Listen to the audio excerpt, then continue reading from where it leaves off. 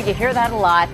But it's also New Year, New You for your pets. January's National Walk Your Dog Month. What better time for you both to get moving? Dana Humphrey, the pet lady's here with some tips to do it. Who cares about the cold weather? Bundle up, and they're wearing fur coats, and they have coat options as well, right? And get out there. Yeah.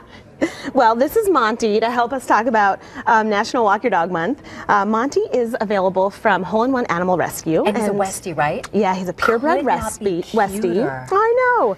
Look at this little he's guy. 3 years old. He is he's from Alabama, and he has all of his shots. He's neutered, and he is looking for his forever home. And the best part, he is also housebroken. He is housebroken, and he is ready to go on a walk with you and your family. So you can check him out at holeinoneanimalrescue.com, and his adoption fee is $300. Worth every penny. The only place you can buy love. He is a love bug. He is, yes. You know what? And frankly, $300 is a steal, isn't it? When you think about what you get from these guys. Yeah, exactly. Oh, okay. So keep enjoying him while you listen to the rest of the segment, because you brought in, as always, really, really great tips, good ideas, and some cute things. I'm in love with the backpack. Awesome. Yes, he is wearing his little doggy backpack here from A Pet with Paws, so he's ready to carry his poop bags for his next walk. Perfect. Beats us carrying the poop bags, right? All right, what else do we have here? Well, what I really like is this training leash, the Halti training leash, because walking your dog is really an opportunity to train your dog. Right. You know, it's an opportunity to show that you're the alpha, that you're in control of the situation.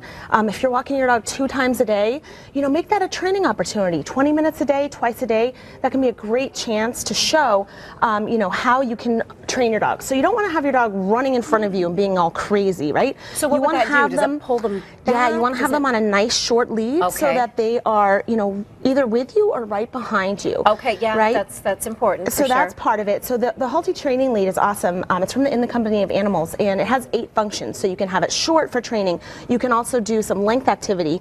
If you have 2 dogs, you can actually convert it into a leash for both of the dogs, so they can walk together. Ooh, that's a good deal. Okay. And it also has a hands-free option, so that you can attach it to your belt, which is great too. Which is also great if you're going for a longer walk. Awesome. So I love that. That's a great option.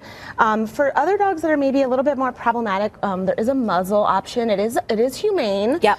You know, there's sometimes some controversy about that, but it is a humane option to also get them socialized and get them used to going out. And something else is, you know, if you're ever in a situation where there may be a coyote or a stray dog in the neighborhood coming toward you, and your dog's on a leash, you know, as it should be, one way to kind of get them away is this Pet Corrector. I'm not going to spray it now because it's very loud. But if you spray it, it actually makes a very pierce sound that's going to definitely deter, you know, a coyote. Something like a mace kind of thing. It's a sound. It's a sound. Oh, yep. Okay. And so you can use it for training as well, but it's great to carry around. Just pop it in your pocket or again on your belt loop. And you know, if you are ever in a situation or at the dog park when there's a loose dog or a stray dog that you're not familiar with, and you don't want to have any issues with your own dog. Well, and I love that you say about the coyote, because I mean, certainly here in Connecticut, we have plenty of instances where people are in more remote areas or even suburbia where you might encounter that. So yeah, that's especially good to know if you're hiking as well. Yeah. Okay.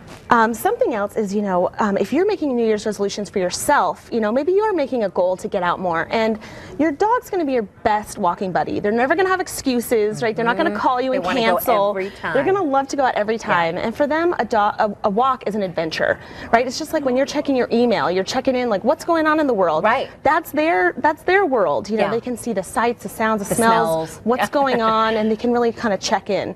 And it's a great way to get out that extra energy to deter any behavior issues like, you know, aggression or any extra energy that they're using for negative purposes. So, in our last couple seconds here, it can be icy. It can also be salty from treatment. So you've got the little booties. Little Paw Tech dog booties. And some rewards? Is that what these are? You always want to use a reward. You know, Monty's doing very good here, but he does love this Smart Bone. This is one of his favorite chews to check out. Gosh, I love Monty. I'll tell you, Monty's going to get a home. He is just way too stinking cute not to. He would love to get a home, and he's wearing his little up-to-date ID tag too, which is also always important for a walk. And we have those as well, and those are excellent ideas. Thanks for coming in. He is one of my faves, Monty.